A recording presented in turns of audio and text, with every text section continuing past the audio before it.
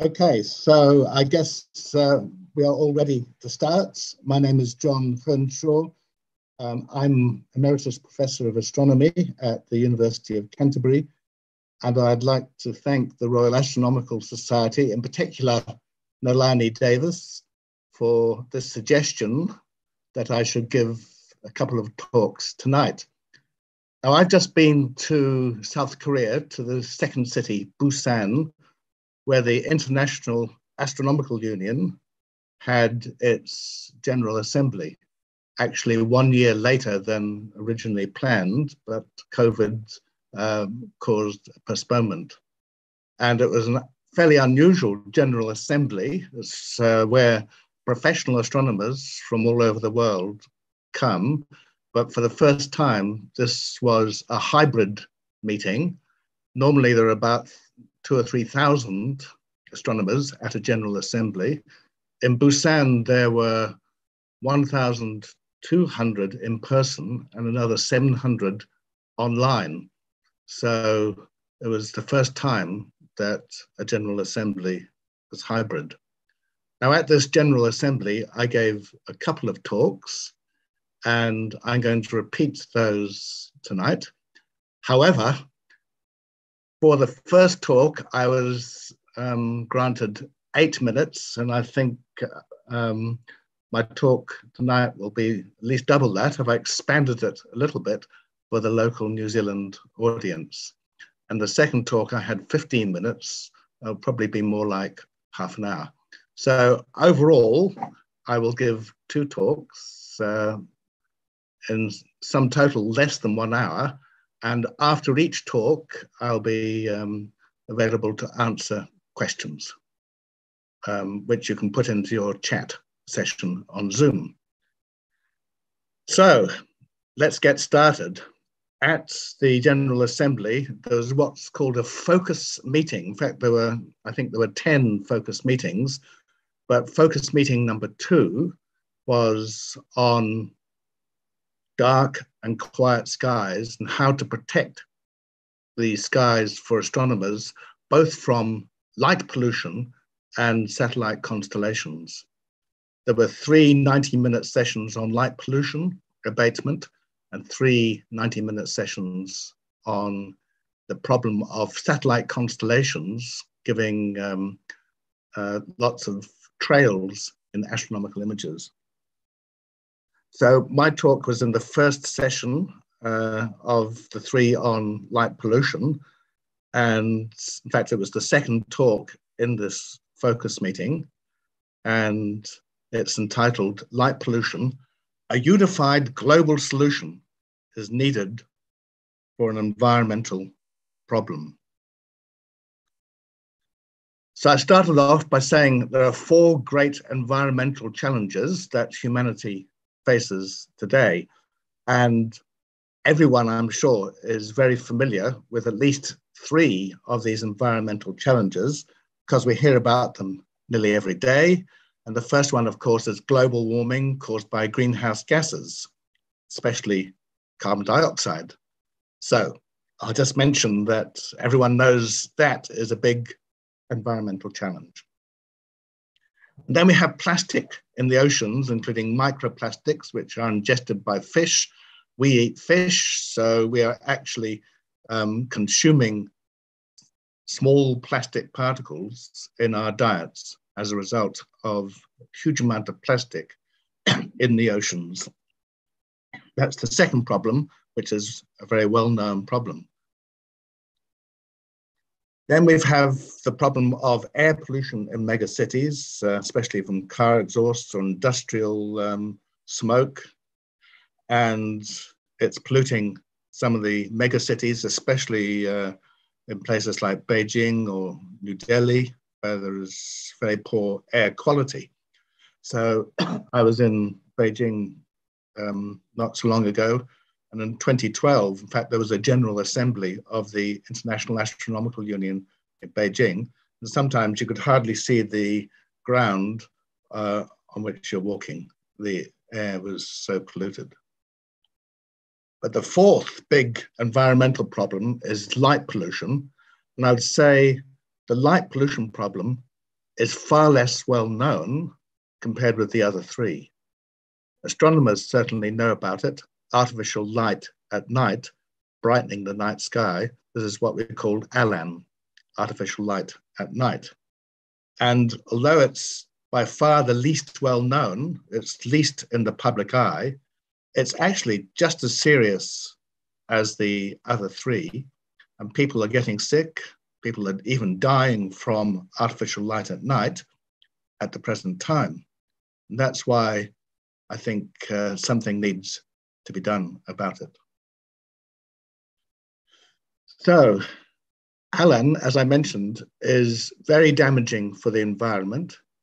It's bad for human health, and it's bad for astronomy because ALAN brightens the night sky and makes it harder to see the stars. And in fact, light pollution globally is known to be increasing about 2% per annum, whereas the world's population is increasing at about half that rate, 1%. And therefore, we're actually using more light per person every year as time goes on. Well, of those 4 environmental challenges faced by humanity, probably, even though light pollution is the least well known and least well understood, it's certainly the easiest one to solve. We just have to turn lights off and the light pollution would immediately diminish. But of course, that's easier said than done. Well, the light pollution problem and its adverse effect on astronomy has been known for quite a long time. In fact, about 50 years. And that's when astronomers first started worrying about light pollution. But we've known that in the 19th century, many observatories were founded in cities of Europe and North America. None of those observatories in or near cities are still used for serious observational research. And now astronomers have to build their observatories far away from city lights, generally on tops of high mountains where there's very clear air. But astronomers from the 1970s, especially people like Dave Crawford in the US and Francis Graham Smith in the UK, Roger Querel in France, they started worrying about light pollution and doing something about it. And certain cities in Arizona, Tucson and Flagstaff, which are both important astronomical centers, introduced lighting ordinances. In fact, Flagstaff as early as 1958, Tucson in 1972, and in fact, Mackenzie District around Lake Tekapo, we introduced a lighting ordinance there with Mackenzie District Council in 1981, based on the Tucson ordinance. So astronomers have been in this fight for at least 50 years, and Dave Crawford started the International Dark Sky Association in the 1980s, soon after this problem was first recognized. But today there's been a huge shift in emphasis for why we should combat light pollution. And this is the crux of my talk, that it's not just astronomers who want to combat light pollution and have dark skies, but health professionals now realize that light pollution is bad for human health, and environmentalists realize that it's bad for the environment. In fact, just about every species of plant and animal is adversely affected in one way or another by too much light at night. And therefore, in the last 20 years, I think there's been a huge difference in how we approach this problem. And it's not a fight just by astronomers. And of course, the number of people who want to actually see the stars is quite limited. Astronomers, astrotourists, only a tiny fraction of the world's population are bothered about seeing the stars, regrettably. But I think everyone is interested in human health, and probably a majority of people, especially in this country, are interested in the environmental issues that arise from light pollution. Therefore, since about the turn of the century, the whole game has really changed. Now, we had a Starlight conference at Tekapo in October 2019, where many of these human health and environmental issues were discussed. And we drew up a plan that we should aim to have a dark sky nation. And Nalani Davis and Gareth Davis and Steve Butler all joined this Dark Sky Nation campaign. And the aim, I think, was to have as many communities in dark sky places recognized with accreditation from the IDA. But I think the issue is now much wider because, for example, the environmental issues, light pollution at night is very bad for nocturnal species such as moorpork, ruru, and kiwi, and so on. And therefore, I think we need to think about the environmental impact, and that's not in dark sky places with very few people and who where you want to go see the stars. But I think the environmental impact is probably in small towns or on the edge of our major cities, at least in this country. And that's where you have a lot of streetlights and a lot of wildlife mixed together. And also parks and trees, which are also, the trees are adversely affected by too much light at night. So if you want to tackle the environmental issue, just creating more dark sky places with IDA accreditation, places like Aoraki Mackenzie or Great Barrier Island, that's fine, but it's not nearly enough if we're serious about reducing the environmental impact of light pollution. And then let's look at the human health impact. We know that light pollution disrupts our hormone production, especially melatonin, which is a hormone controlling our sleep patterns, circadian rhythm. Melatonin is only released into our bloodstream from the pineal gland if we are sleeping at night in the absence of light, especially blue light. Everyone wants to have good health, but of course, this issue of light pollution causing poor health is really an issue in our cities, not in dark sky places like Lake Tekapo or Great Barrier Island. And therefore, I think it's a much wider problem. We need far more than just having more dark sky places in this country, and that applies in other countries as well. Let's look at what light pollution can look like. This is actually in the UK at Eastbourne. It used to be near the site of the Royal Greenwich Observatory at Herstmonceux, which moved its telescopes to the Canary Islands a few decades ago, because clearly places like Eastbourne and Brighton nearby cause a lot of light pollution. We can measure the brightness of the night sky in SI units or in magnitudes per square arc second. We know that a completely dark sky has about 22 visual magnitudes per square arc second, or in SI units, it's about 250 microcandela per square meter, which is a measure of the surface brightness of the night sky. That's the natural air glow without any light pollution. And astronomers in the 1970s said that if the brightness of the night sky is 10% more than the naturally occurring air glow, that's not good news for astronomy. So at least near astronomical observatories, you shouldn't have more than 10% greater than the 250 microcandela per square meter. Well, there is light pollution over Eastbourne, where it's several times the natural air glow, probably 10 times at least. And here, closer to home, is a picture of light pollution in Dunedin.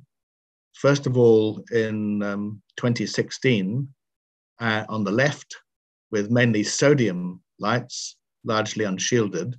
And then central Dunedin has changed over to light-emitting diodes, blue-rich light-emitting diodes. So there's the same view of the city in 2021. And these light-emitting diodes emit a lot of blue light.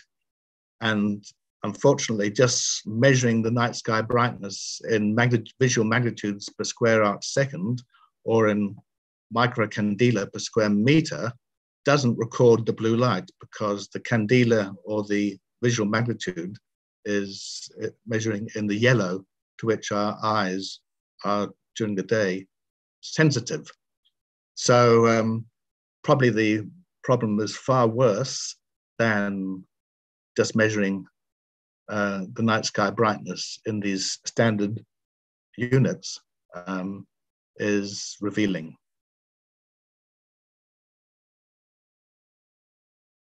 So most light pollution probably comes from street lights, and we can ask the question, who actually controls the amount of artificial light at night from street lights? And the answer is clearly, certainly in New Zealand and most countries, it's controlled at local government level. In New Zealand, the Transport Agency controls lighting on the state highways, but it's city councils or districts that control the lighting in most side streets, especially in residential areas. But unfortunately, if we're going to tackle the human health problem in our towns and cities, I can say that local government is not well equipped to deal with this problem, because lighting is a highly technical matter and the technology is changing quite rapidly. And it's unrealistic to expect every local government council to keep up with that technology. Even in New Zealand, there are almost 60 councils. Are we going to train all of them in the technology required for good lighting?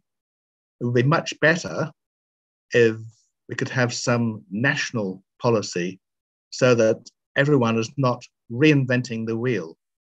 And at present, in New Zealand and indeed throughout the world, most countries are doing it in a piecemeal fashion. And there must be hundreds or even thousands of local government councils throughout the world. Are we expecting each one to introduce its own legislation to control the human health problem and the environmental problem in or near cities? That seems to me to be totally unrealistic, especially with the rapidly changing technology which these councils have to keep up with. And we've already been familiar in Mackenzie district, where Steve Butler and I have been trying to educate the council to introduce a new lighting ordinance in their district plan. And it's proving to be quite a lot of hard work.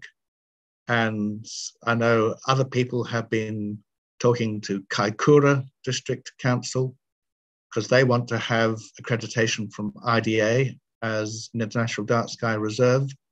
And it seems to me we're wasting a lot of time and effort trying to reinvent the same advice in all these different councils. And this is true for New Zealand. I'm sure it's true internationally as well. So that's why I think we need national controls, and national controls would be imposed by law, but they would in turn be based on agreed international guidelines, because no reason every country should have to introduce the same principles of good lighting for their streetlights. So that's what I think we need, national controls which are imposed by law and agreed international guidelines. Just to give people some idea, everyone is installing LED streetlights, light emitting diodes, because certainly they produce more light for less electricity. They're more efficient. The first LED streetlights were introduced about 2006, and generally we think they will last several decades before they fail and have to be replaced. No one's absolutely sure because we've only had LED streetlights for 1.5 decades or a bit longer. And the first ones that came in 2006 had this enormous strong blue peak if we look at the spectral power distribution, or SPD. And so the first ones were blue rich, and the amount of blue light can be specified by the correlated color temperature, sometimes written CCT, and the correlated color temperature of the first LED streetlights was about 5,000 Kelvin.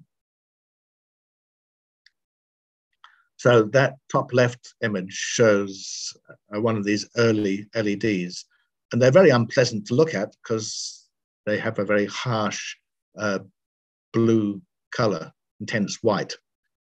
However, new technology called the phosphor converted amber LED takes a lot of that blue light and converts it into yellow or visual light, and phosphor converted LEDs therefore have a much lower correlated color temperature. In the top right-hand SPD, spectral power distribution, shows a phosphor converted amber LED, which from the company Maxibel in this case, but there are many companies producing these PC amber LEDs, where the blue peak has been greatly diminished. Now it's blue light which disrupts our hormones the most, and it's blue light which scatters in the atmosphere. So it's blue light which is the most harmful, both for human beings and the environment and for astronomy. Therefore, these phosphor-converted amber LEDs are certainly much better. But there is a new technology, again, still LEDs, the narrowband amber LED, where the distribution of light is really restricted to a very narrow band around 580 or 590, about the same color as, in fact, the low-pressure sodium lights, with essentially no blue light at all. I'm not sure if these are commercially available in large quantities. The technology certainly, however, exists. And in the future, we can hope that this narrowband amber LED will become more normally used. Unfortunately, the color rendering capabilities of these almost monochromatic lights is not very good, and some people like to be able to perceive different colors at night. Anyway, so that tells you something about the evolving LED technology. I think it's a hard ask to expect every council throughout this country, or indeed the world, to keep up with what's happening in the fast changing lighting technology of LEDs. That's why it's much better to have national or international guidelines about what should be done. Well, some countries have indeed introduced national laws, and the most outstanding example of that is France. And in France, there was a decree of the 27th of December 2018 on the prevention, reduction, and limitation of light pollution. It came into force January 2019. Croatia also introduced national lighting controls about the same time, updating earlier laws of 2011 and 2015. So what I say is that all countries need to follow these leads and introduce similar legislation. What I would like is New Zealand to have national legislation, because having, say, a dozen dark sky places with just a few councils well away from major centres of population is not nearly enough if we are to solve the environmental and human health issues. CIE is the International Commission for Illumination. They issue technical reports with recommendations on outdoor lighting. And that's fine. CIE has, however, only 37 member countries, including New Zealand. So their reports are not widely distributed. And if you want to read them, you have to go to your library or pay for them. And therefore, most countries are not really aware of what CIE is recommending for good lighting. Excuse me.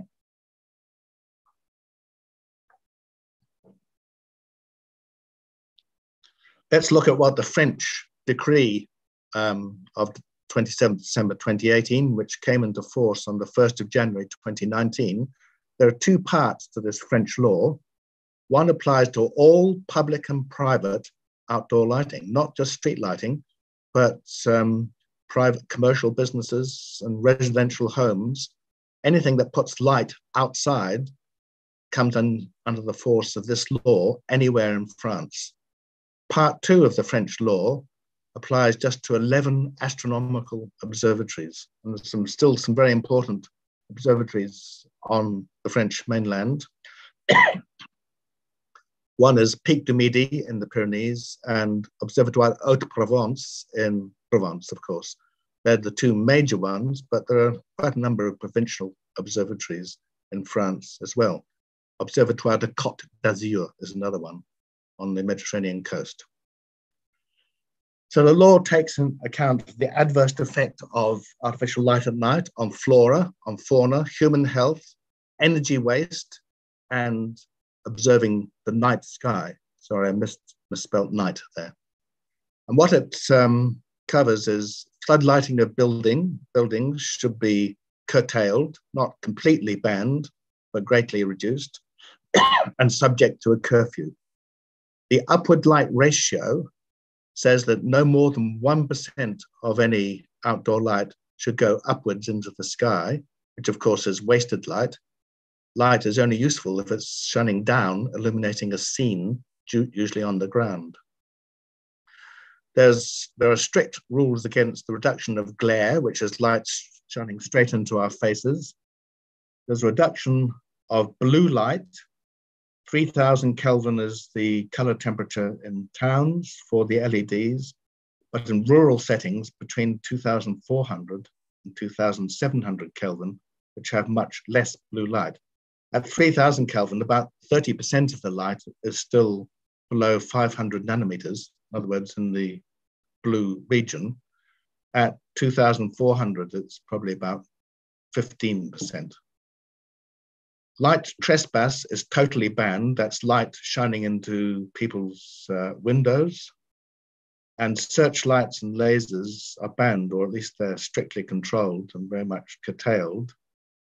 In the towns and cities, 35 lux is permitted for street lighting. That's the amount of light, lumens per square meter, shining down onto the ground. But in rural areas, it's down to 10 lux. So those are the main provisions of the French law. And I'd very much like New Zealand to adopt a similar law, and indeed all countries. And that would take an enormous burden off local government. So which global organizations are combating artificial light at night at present? IUCN has a Dark Skies Advisory Group, and they've just written a report on the effect of artificial light at night on the environment. And this should come out, it's still not been published, but it should come out quite soon. And IUCN publishes a list of all the dark sky places recognized by IDA and the Starlight Foundation. But these dark sky places, such as Aoraki Mackenzie, Great Barrier Island, Stewart Island, they cover just 0.14% of the Earth's land area, mainly where people are not living. So clearly this is not going to have these places are not going to have a lot of effect on human health or environmental concerns caused by streetlights. IDA is very active, the International Dark Sky Association, in combating light pollution, but it's mainly interested in these dark sky places for astronomers and stargazers. And the Starlight Foundation in Spain does much the same sort of work as IDA. It recognizes starlight reserves. The International Astronomical Union has two committees for tackling this issue. One's called Commission B7, and the other is the Executive Committee Working Group. And this focus meeting where I spoke was part of the Executive Committee Working Group of the IAU. Then there's the Globe at Night, which is a big citizen science project, getting people around the world to measure the brightness of the night sky. And hundreds of thousands of measurements have been done in about 180 countries of the brightness of the night sky as part of the Globe at Night citizen science campaign, which became very prominent in 2009, the International Year of Astronomy. Then there are two other organizations, the Illumination Engineering Society, IES, and the Global Lighting Alliance.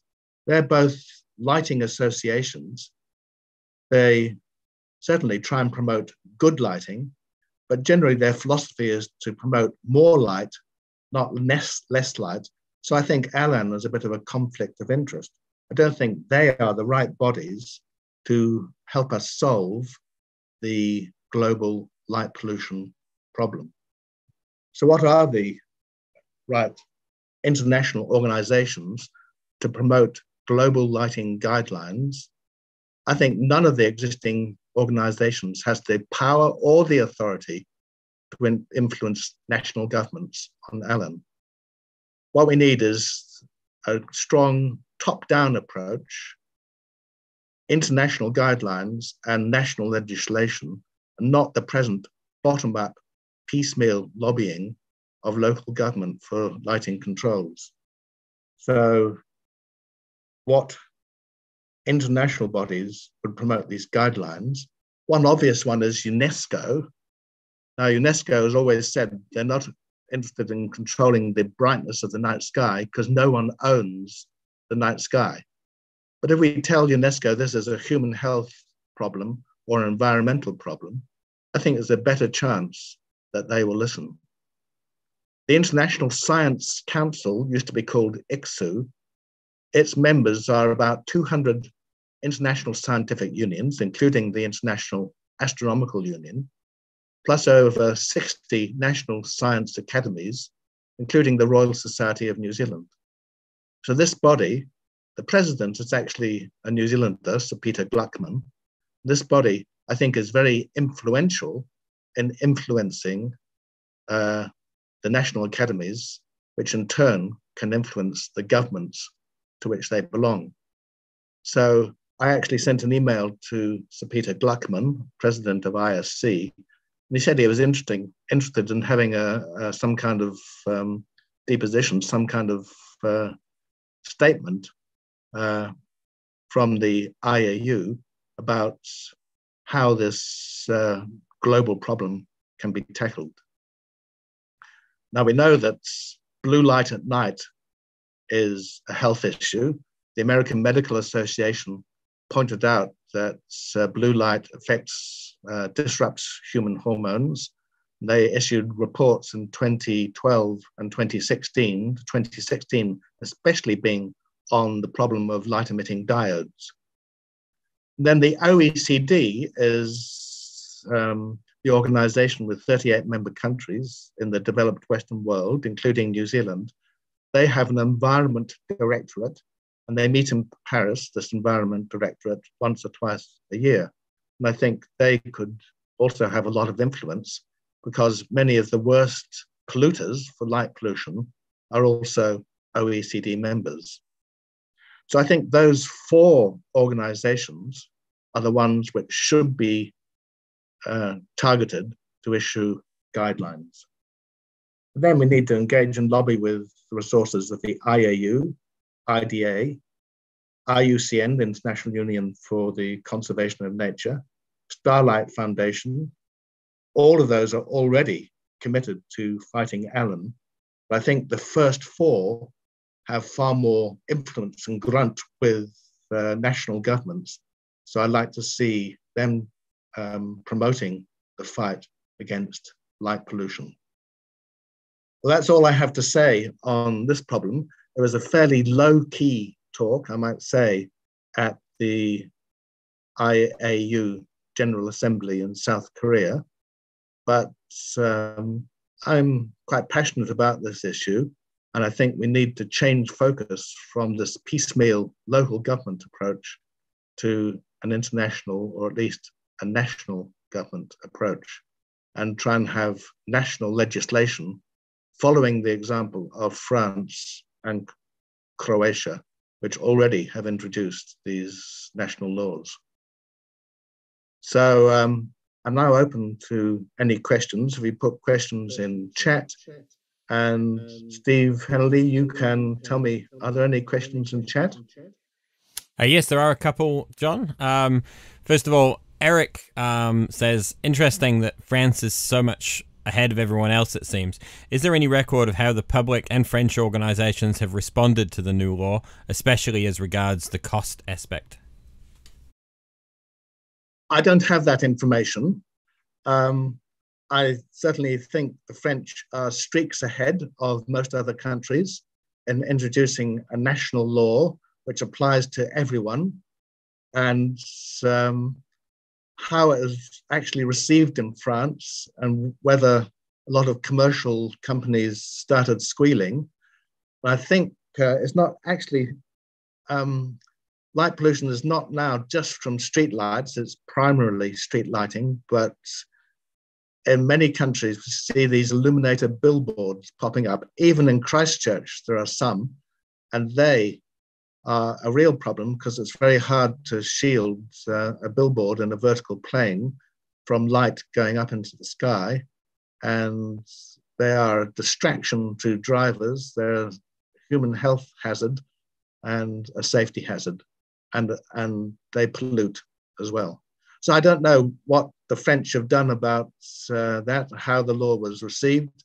I need to ask some of my French friends and see what they think about it. So, sorry, I can't really answer that person's question. The law is very recent in France, I might say. It was 2019.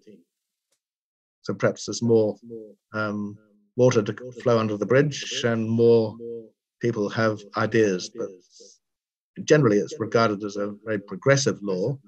But let's see. What's the next question? Thanks, John. There's just one more question, and that is, what decision was made by the IAU in this regard following your talk? Well, what I didn't mention is that not so much as a result of my talk, which I think was quite well received, but the IAU, together with the United Nations Office for Outer Space Affairs, organized two conferences with very extensive reports in 2020 and 2021. And these were dark and quiet skies for science and society. And these reports covered both artificial light at night and the satellite constellation problem for astronomy. And as a result, the IAU has set up a center for combating satellite constellations. The IAU is certainly very keen to combat artificial light at night as well, because it has such an adverse impact on observatories. By the way, the image you're looking at now is Kitt Peak National Observatory, just out of Tucson in Arizona. And you can see the sky glow from Phoenix, which probably is about 200 kilometers away, and in another direction from Tucson, which is, I guess, about 50 kilometers away. So there are actually two light domes at Kitt Peak. So this is the story of, for many of the world's main observatories. And now there are probably about half a dozen really good sites for astronomy left in the world. Tip Peak's not one of them. Canary Islands, Mauna Kea in Hawaii, several mountaintops in the Chilean Andes, where there are about half a dozen major international observatories. And the other places are in Uzbekistan, in Tibet, and northern India in Kashmir. So those are the places in the Himalayas and the Pamir ranges, which are still good for astronomy. But really the top rated sites, completely free of light pollution, are now half a dozen or so worldwide. Just one final question. Yes? So what are the next steps for New Zealand beyond just talks amongst astronomers and environmentalists? Well, after our Starlight Conference in 2019, Steve Butler, Nalani, and Gareth Davies set up the Dark Sky Network, and the focus was helping dark sky communities get IDA accreditation. And I think that work is very important. It must go on, but it's mainly to help astronomers and stargazers and astrotourists. I would like to see a shift in focus and try and have national legislation following the example of France. And I think we've got to lobby Ministry for the Environment, perhaps Ministry for Health, and DOC, and see if we can get them interested in national legislation. So I'd say a slightly different approach is needed if we are serious about tackling environmental and health issues arising from light pollution, especially blue light. So that may be a task for RASNA's Dark Skies group, which Steve Butler chairs. And I'd like to think we could tackle this by lobbying our MPs and writing to ministers of some of those key ministries. And we just had one more question come in before we move on to the next part. And that's from Malcolm, who wants to know, do you see there being the political will here to take the steps you suggest, especially considering issues with centralizing water and infrastructure, for example, away from local councils? I actually don't know, because we haven't done the test yet to see what the response would be. But I think there is probably enough interest in light pollution and the damage it's doing to human health and the environment.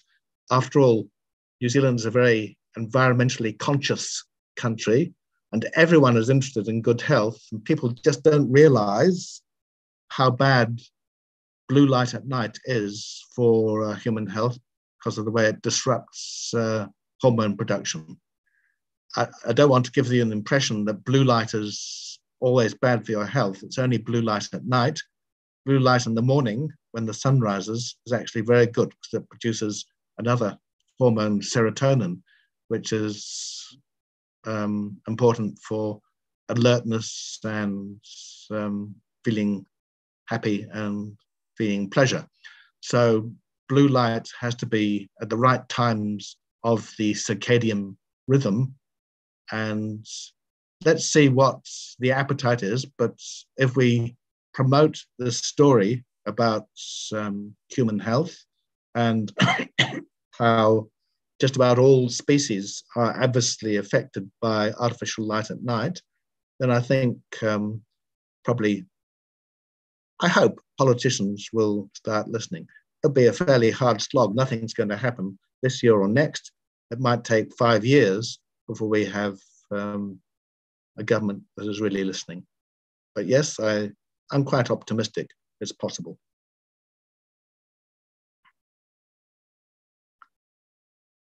Yeah, shall we go on to the next questions on this part? Yes. So I'm going to get rid of that PowerPoint and bring up the next one.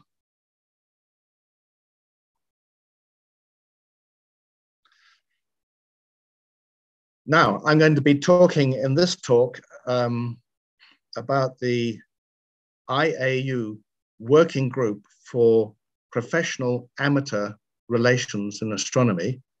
For short, we call it the PROAM Working Group.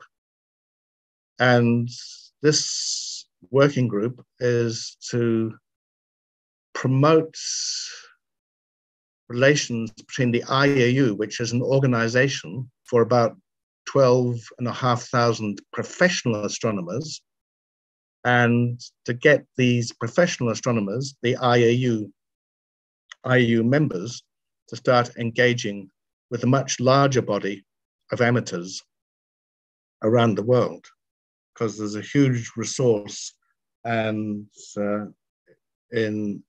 expertise in this amateur community. So the IAU was actually founded more than 100 years ago, in 1919, in fact. And certainly for 50 years, it completely ignored amateur astronomers. It was really a closed society for professionals only. And the professional astronomers for 50 years were really just talking about how to classify stars and what stars to be standard stars and how to measure the brightness of stars. And it was something, a very esoteric sort of discussion for the professionals only. And they really did ignore amateur astronomers. Well, I thought this was not a good idea, so I actually sent a memo to the executive committee of the IAU in 2019. At that time, I was part of the executive committee, so I knew what they were thinking. And I said we should start an executive committee, EC, PROAM working group. And I thought it would be a good idea if amateur societies like RASNUS, for example, could affiliate with the IAU. And I thought it was a good idea if we could have an IAU symposium. Well, every year, the IAU organizes about 9 symposia on different topics of interest to professional astronomers, mainly astronomical research. But I thought it would be a good idea to have an IAU symposium on promoting PROAM relations. So that was the essence of my memo of May 2019. In this memo, I identified 3 rather poorly defined groups of amateurs. And I say poorly defined, the boundaries between these 3 different groups of amateur astronomers is a bit fuzzy. But group 1 were amateurs able to carry out significant research. And I've observed some extraordinarily talented amateurs in this country, in New Zealand, who are doing research at their private observatories and doing it very successfully. I won't mention any names, but I know there are probably at least a dozen people in this country, probably more, able to do significant research with small telescopes. Then there's another larger group of amateurs, still with small telescopes, who enjoy looking at the sky. They're not pretending to do research, but they're inspired by the beauty of the night sky. They enjoy looking at all the different objects which you can see through a small telescope or record with a CCD camera working through a small telescope. And this group of amateurs love observing, and they enjoy the beauty of the night sky. Then there's a third group of amateurs, which is probably the largest group. Perhaps they don't have their own telescopes, but they enjoy reading about astronomy. They read popular books, and they read magazine articles like Sky and Telescope or Southern Stars, the RASNUS Journal, or Astronomy Now.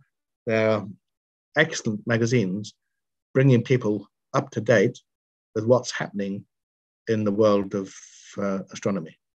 So broadly, those are the 3 categories of amateur, which my memo identified. Well, Group 1 are the smallest, but I think they're perhaps the most important because they can contribute to research. Well, there are some countries in the world with quite a lot of amateur astronomers, and New Zealand is one of them. But a few years ago, I went to Iran. I was astonished to find there are about 30,000 amateur astronomers in Iran, and many of them very competent astronomers. And they're based in about 200 different amateur astronomy associations in that country.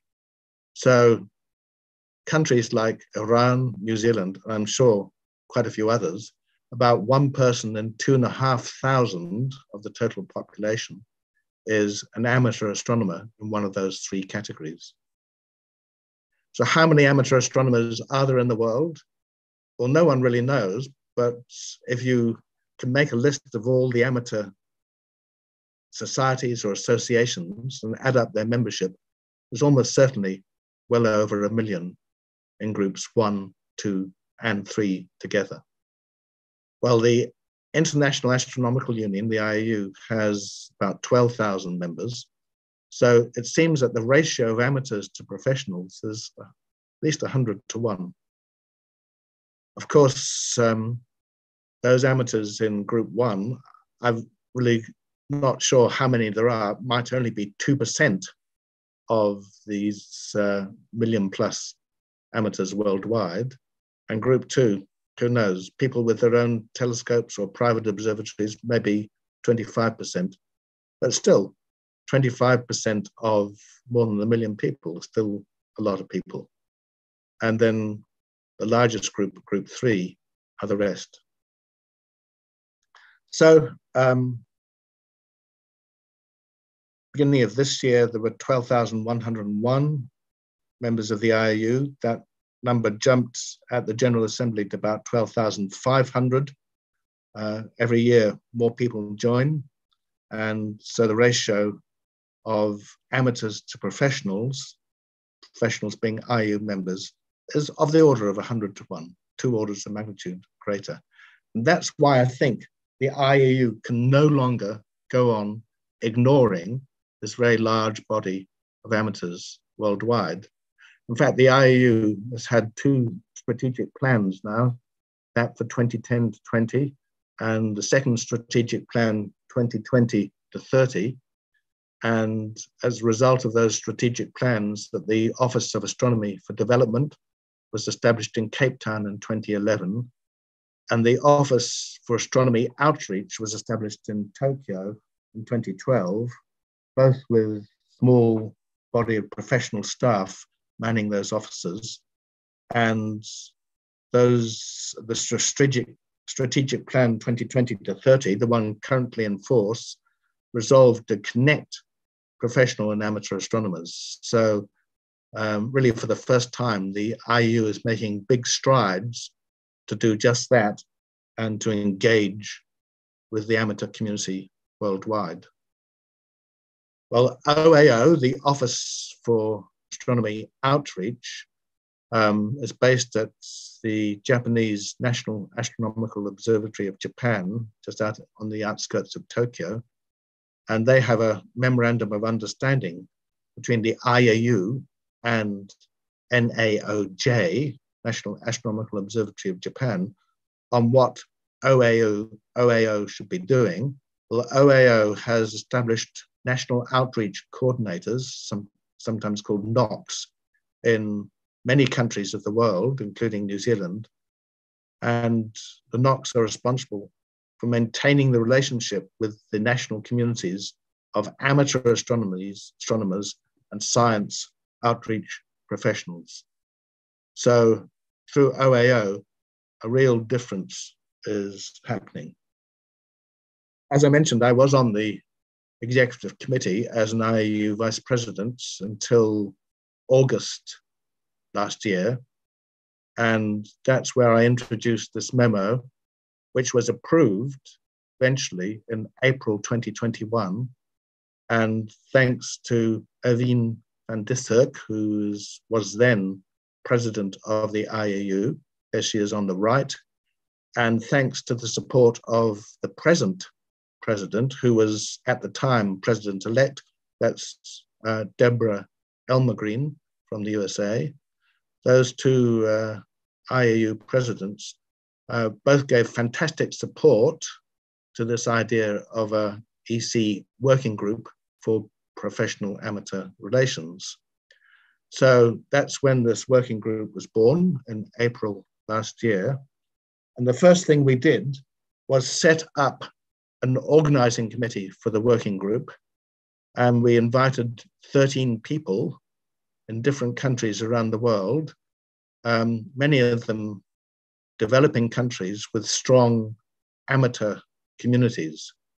So myself in New Zealand and Aniket Sule in India became the co-chairs jointly of this working group. Lina Canast, who is the director of OAO, she's Portuguese, but as I say, she works just out of Tokyo. She is also part of the organizing committee. Beatriz Garcia in Argentina. Stella Kafka was director of the American Association for Variable Star Observers in the US, but she resigned when she left AAVSO end of last year. Yuko Kakuzu, she's Japanese, but she works in Hawaii at the Subaru telescope. She is secretary of the working group. Mohan Mosley in Iran, I met him when I was visiting Tehran. He's now at the University of Shiraz in southern Iran. Mijana Povic is Serbian, but works in Ethiopia. She resigned in end of last year. Kaz Sekiguchi, very well-known astronomer in Japan. Bunlaraksa Sunthorntam in Thailand. He was my student in the 1980s, director of NARIT, the Thai National Astronomy Research Institute. He's just retired, but he's still very active indeed. Aniket, I've mentioned, he's in Mumbai. Tim Spuck in the USA, he became co-chair this month, and I stepped down as co-chair because I thought I'm getting a bit old for this job and I wanted younger people. So now Aniket and Tim are the co-chairs. Ilya Uzoskin in Finland, he is a vice president of the IAU and he liaises with the EC, keeps in touch. Antonio Varela in the Canary Islands in Spain is also on the OC. Well, two people stepped down and they were replaced by Myra Lebron in Puerto Rico and Clementina Sasso in Italy. You should note that these people are very widely distributed around the world, not concentrated in just North America or Western Europe, that there are members there.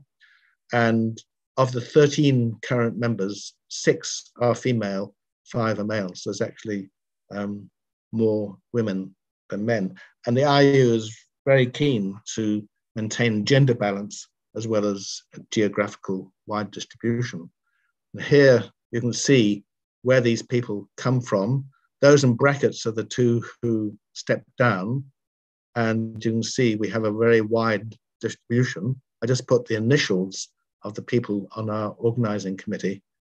And I think one of our strengths is we're widely distributed in countries very often with large amateur communities, especially India, Iran, New Zealand, and the United States. So the organizing committee had a Zoom meeting and we decided we needed a database of amateur societies or associations in many countries of the world. And to do that, we conducted a survey of amateur astronomy societies and of amateur astronomers. And that survey enabled us to form the database of contacts. And one of our first aims was we should try and promote research collaborations, especially between the amateurs and group 1, those research capable amateurs. And these would be collaborations with IAU professional members. The IAU had an in-person workshop in Brussels to celebrate its centenary, and this was very successful. That was April 2019. We thought we should continue these workshops, probably one-day workshops. Possibly they could be virtual or hybrid, virtual and in-person, that is, for amateur and professional astronomers, especially to give the amateurs a chance to present their research activities. OAO, the Office for Astronomy Outreach, has a program called Meet the IAU Astronomers. As I say, there are 12,500 IAU astronomers, professional astronomers. Many of them are interested in giving talks to amateur societies.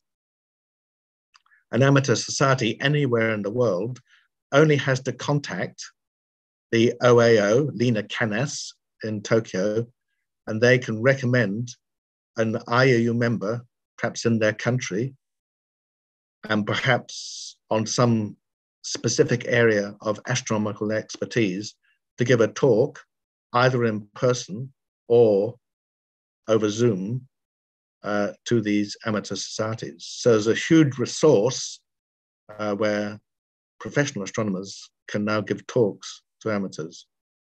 And then we thought the idea of an IAU symposium, that's a 5-day conference devoted to pro-am relations, was a good one. So we conducted this survey between December last year and February this year. We had nearly 2,000 replies from individual amateur astronomers. 367 amateur astronomy organizations, including RASMUS, by the way, responded to this survey. And we also invited professional astronomers, that is IAU members, to respond, and over 500 did so. We asked them a whole range of questions, but this idea of research collaborations was extremely well received.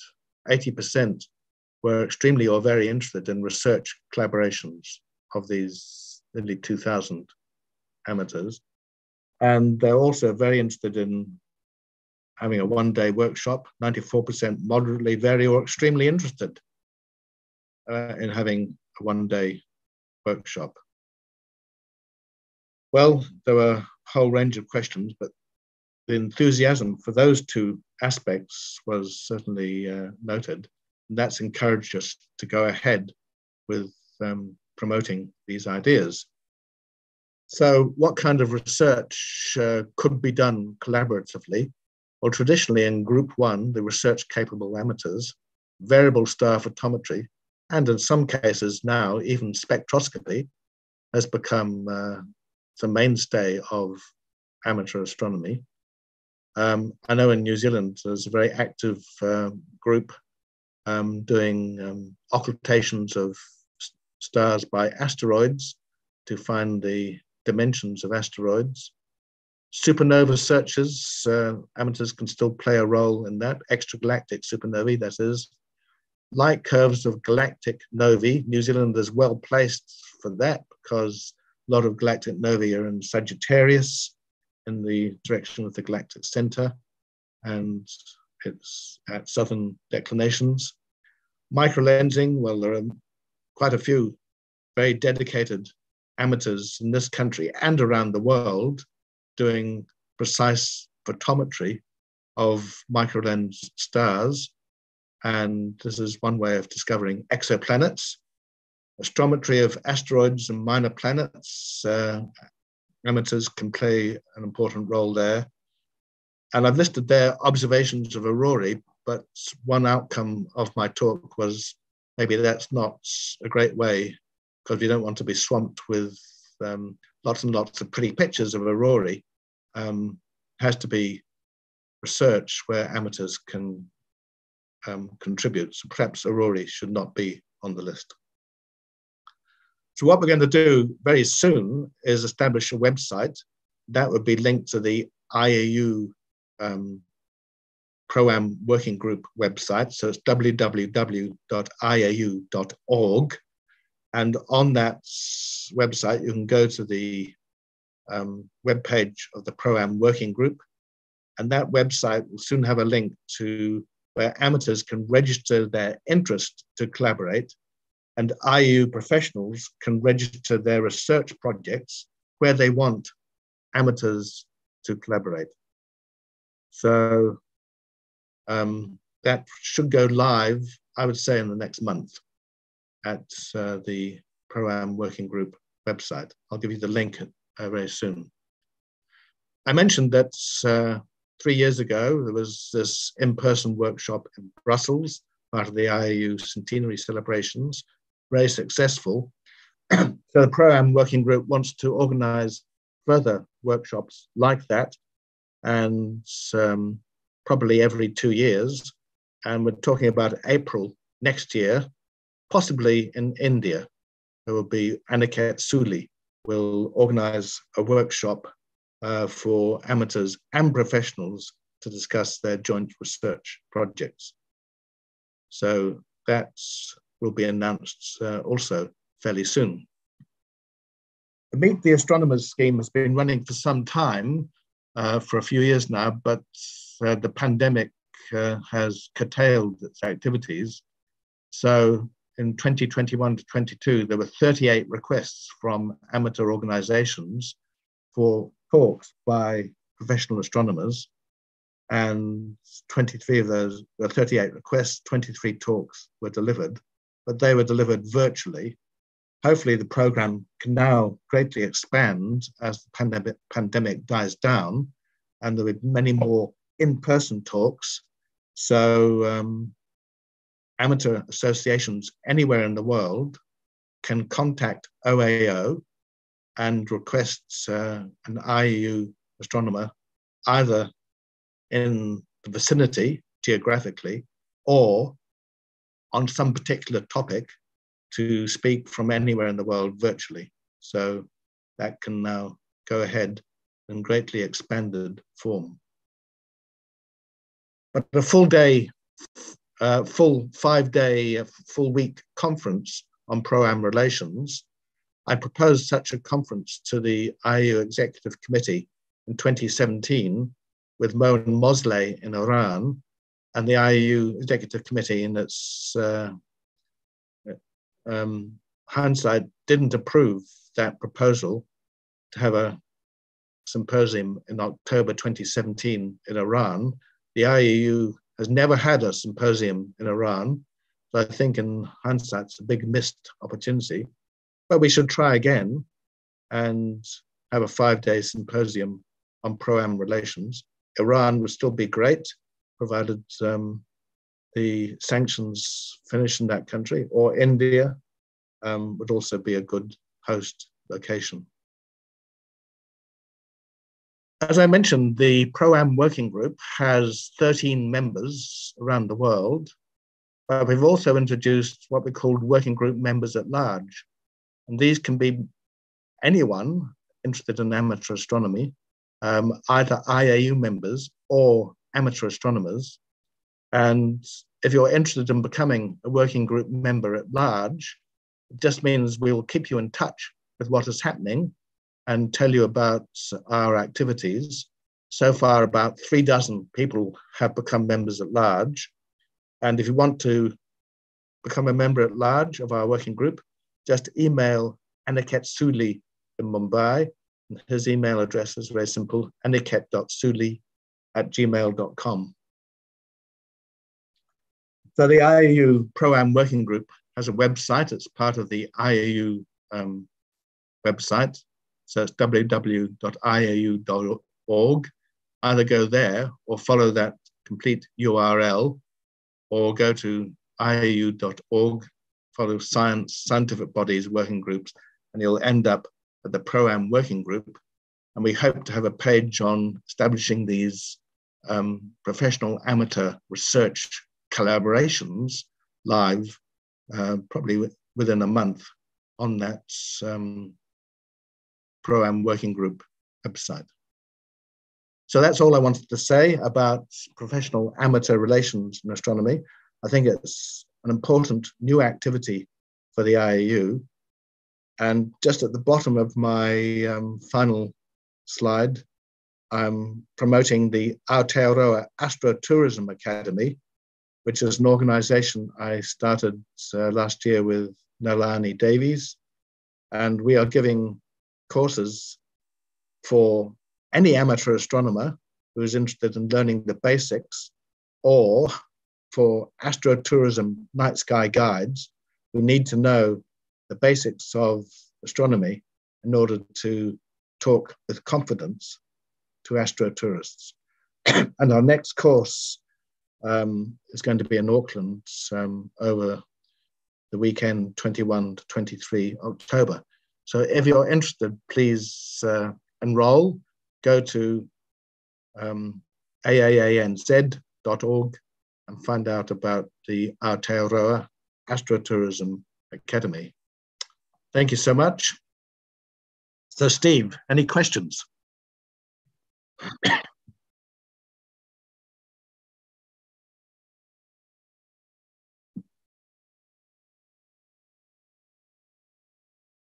Yes, certainly there are. And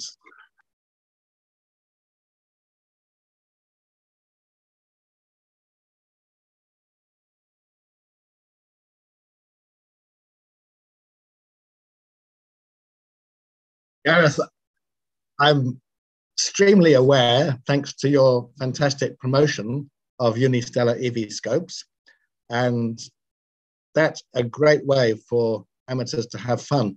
Whether it's a way for amateurs to do research, I'm not sure, but yep, supernova searches could be done. You could target distant galaxies and look for supernovae with those EV scopes.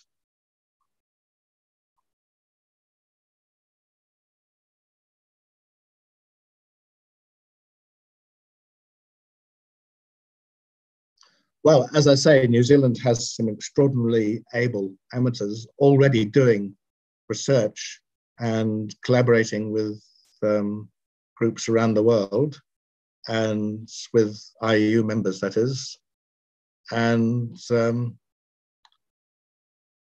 well, obviously they should continue doing that great work, but it may well be that amateurs who have the facilities, who are not yet really collaborating in top flight research programs, could be encouraged to register on our website when it goes live, and perhaps an IU professional project lead, professional astronomer who is a project leader, and these projects will also be registered. So I think RASNAS can promote this scheme by encouraging amateurs with telescopes to become research active and actually do some collaborative research with IAU members.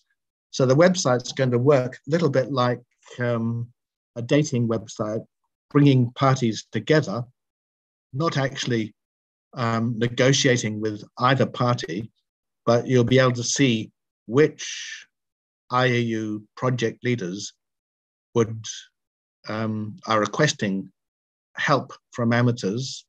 And for example, people observing stars might want amateurs spread around the world at different longitudes to intensively monitor a star photometrically or even spectroscopically at different longitudes. So you can have 24-hour coverage. So that's the sort of program on variable stars, which I think many amateurs can take part in. So RASNAS can simply encourage their members to look out for this website when it goes live, and hopefully some RASNAS members will start participating in research. So, thanks, John. Any more questions? We've got a comment from Andrew who said it's worth noting that many amateurs are published scientists and engineers in their own fields, and astronomy is just a step to the right. I absolutely agree. And some of the most competent amateurs are professional engineers, and they've made their telescopes, and they're very good at computers and IT and data reduction. So their professional careers have set them up well to engage in astronomy as a hobby, and these are some of the people, not the only ones, who certainly are or could be in what I call Group 1, the research-capable amateurs. So that's certainly very true. And then possibly finally, Ewan comments, do you think your two talks are related? Because with darker suburban skies, we'd have more amateurs doing research.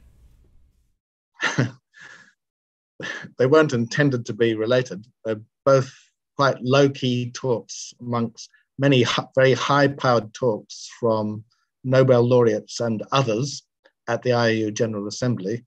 So, no, they're not particularly related, but it's certainly true that for amateurs to flourish doing research, very often they have to work under slightly polluted skies because they're working in towns or cities like Auckland, Wellington, Christchurch, and they do have to contend with light pollution.